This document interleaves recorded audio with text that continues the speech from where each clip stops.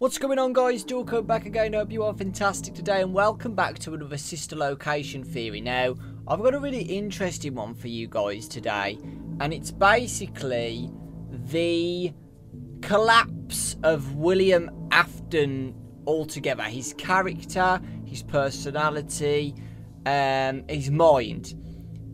So hopefully you guys enjoy this one because I think it's really interesting. It's basically about the story of William Afton, how he created these animatronics designed to kill kids, but basically all of his children just got completely wrecked, basically.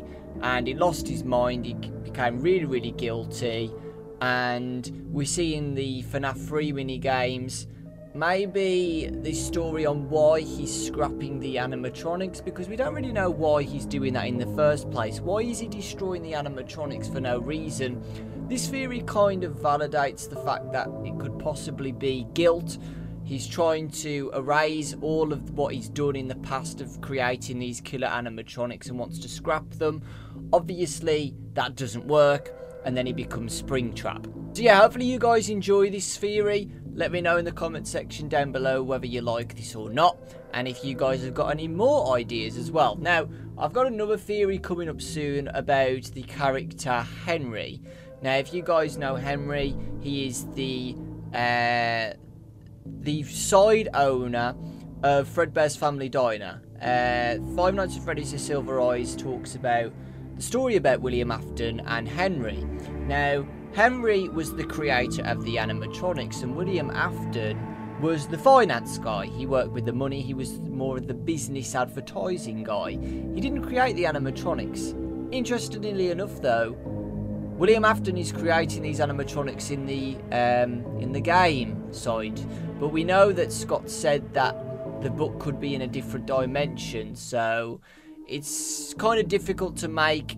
Talking about the book linking with the game, it's quite difficult to say, because Scott said on Steam that the novel is set in a different universe, like a dimension, but it still holds some of the story together. I'm going to talk more about Henry in a different video, guys, in more detail, how this could link with Sister Location. So we all know from the blueprints in Sister Location that these robots were designed by William Afton. We don't know whether they were originally just normal animatronics and then he's copied the animatronics, possibly added on the killer idea. So let's say in Baby's Pizza World, Baby was just not a normal animatronic. He stole it and he's modded it, you know, having the killer hook inside its belly, and Funtime Freddy's stomach made bigger, etc. Modified the old animatronics to be killers. But anyway, he makes them killer animatronics. And he tells his daughter to simply stay away because, you know, it's his daughter. He cares about his daughter, and he doesn't want his daughter or family members near the animatronics because he knows if she's on her own, she will die. Sadly, she does die. Irony at its finest, and karma as well.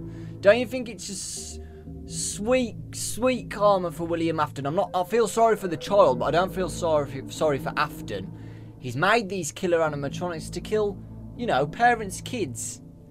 But, ironically, his child died from it. Because of that, he becomes completely insane and overprotective on his other children, which is the crying child. He tries to protect the family for this never to happen again, because he kept his eyes off the daughter and she died. So, in theory, don't keep your eyes off any of your kids. My kids, I'm going to keep an eye on them 24/7 so they stay away from these animatronics. For example, the cameras in the child's room is an obvious one. That means he can keep an eye on them when he's at work. Simple as that. I think the secret room is William Afton's office, 100%. That's where he works, and he keeps an eye on his children with the cameras. Also, obviously, the Fredbear plush. I believe he put the walkie-talkie in Fredbear to keep an eye on his child when he's outside the house. He can't put a GoPro on the kid's face. He know that he's spying on him, and he can't like follow him around all the time because he needs to work. And the only time he can watch him through vision is through the cameras in the room. You can't just follow him with a camera everywhere he goes, which is why he uses speech. The Fredbear walkie-talkie is given to the child so he can be looking after him while he's going around to places, especially the pizzeria.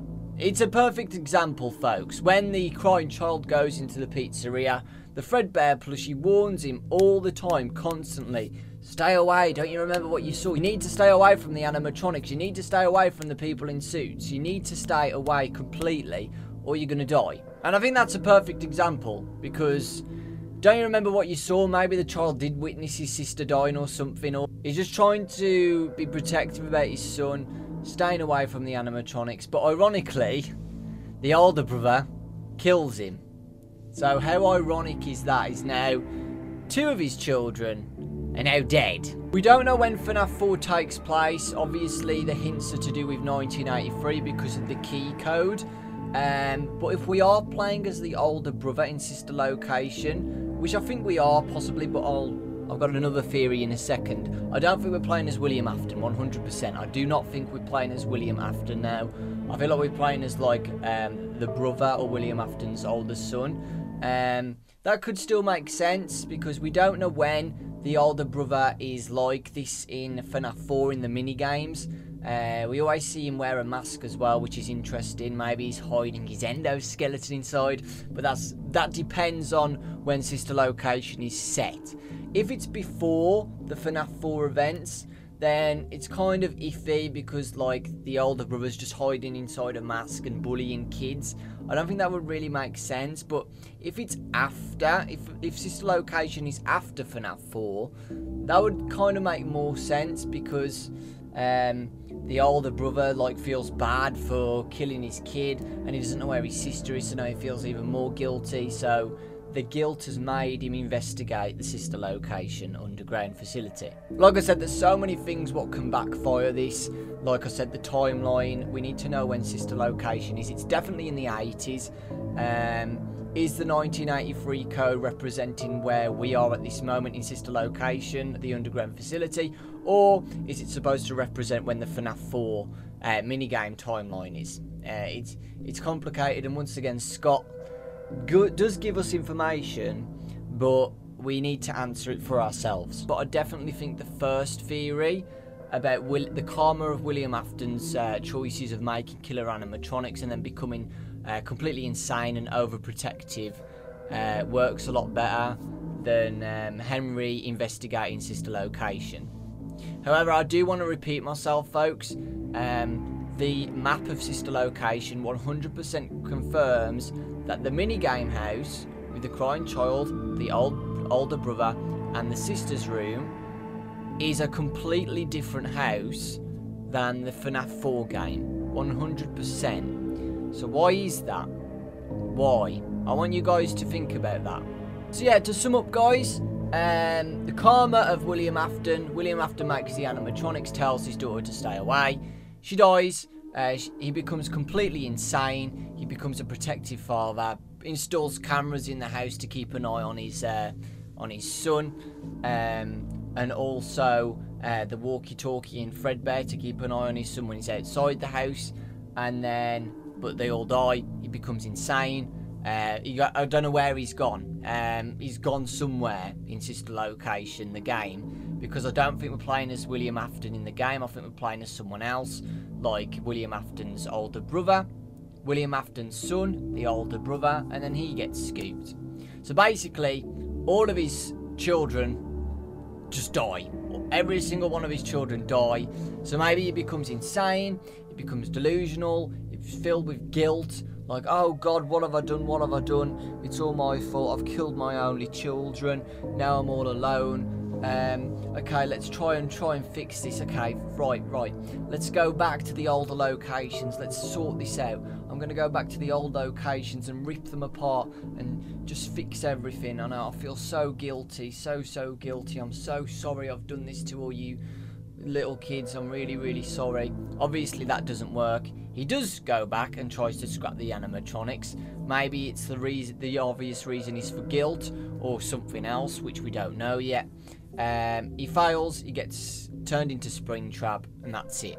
So let me know what you guys think about this, whether you believe in William Afton being overprotective, or let me know your thoughts on the interesting one about Henry, the other partner of the original Fredbear's Family Diner, because we know that these companies seem to be split.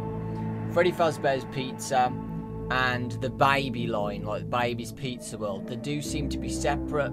Hand Unit says Freddy Fazbear's Pizza's closed down, we're so much better. So they are definitely divided, but how come they're linked at the same time with the map? It's interesting, isn't it? It's really, really interesting. So maybe Henry owns Freddy Fazbear's Pizza and William Afton owns this location side to it. So yeah, let me know what you guys think. It is really interesting. Thank you so much for watching, and I'll see you all next time.